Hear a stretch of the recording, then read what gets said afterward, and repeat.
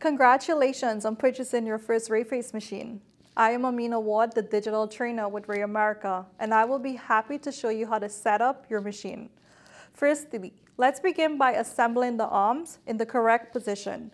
There's a black plunger at the back. You're going to pull that up and lift your arm all the way upward. On the other side as well, you're going to pull the plunger and lift it all the way until you hear the click. Next, you're going to assemble your cords. In the box, there's 3 cords that came into that little brown box.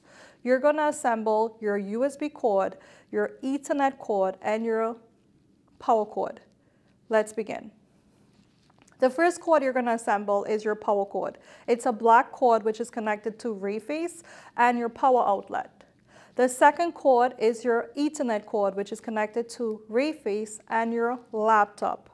The third cord, which is your USB cord, will be connected from RAYFace to your computer at sometimes for software upgrade.